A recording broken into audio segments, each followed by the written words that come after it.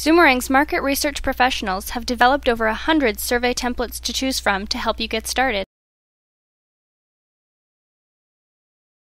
Anytime you create a new Zoomerang survey, whether from a template or from scratch, you can use it as a custom template of your own.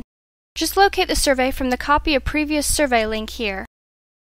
To create a Zoomerang survey from a template, click on the Create a Survey from a Template link on the Zoomerang homepage.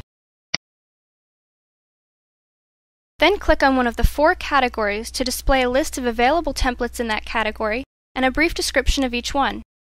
I'm going to select a business template.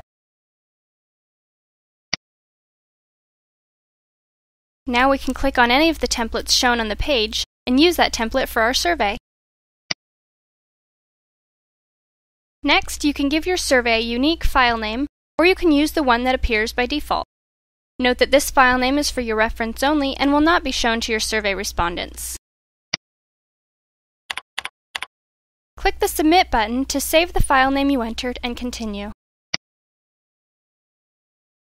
Once the template is open, you can add, delete, edit, and rearrange the questions as needed.